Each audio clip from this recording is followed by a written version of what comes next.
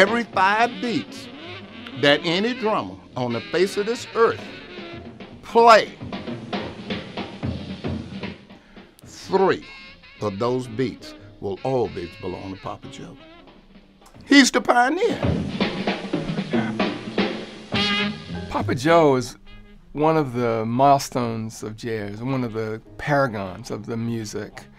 Best known as part of the All-American Rhythm section that we associate with Count Basie.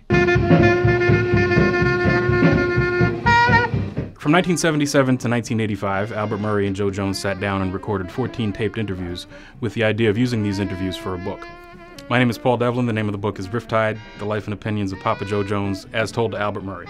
You know, Jones always said it was him and Basie, it was piano and drums, you know, that drove the band. He's the heartbeat of that quartet. He both plays better than anyone, but he also makes the others play better than they can. Joe Jones could give you a sense of tone and nuanced near notes, if not notes themselves.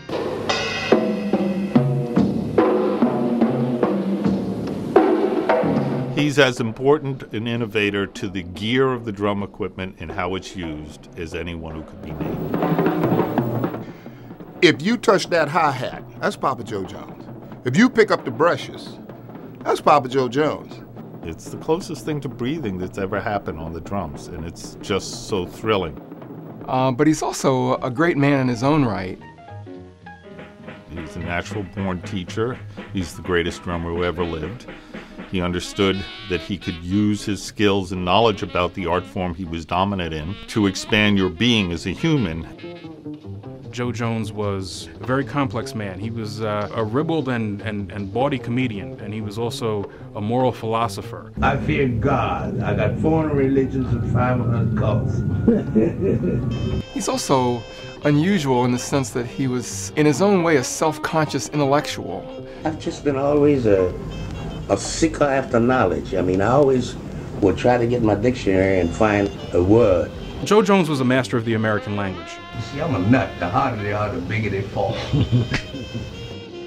It's very important to have a sense of this peculiar voice of his. I used to hoboed with my drums, man. One of the reasons why you should read the book is to find out why things were always so personal with Joe Jones. He made it his business to be inside your head, your heart, and to add to your content.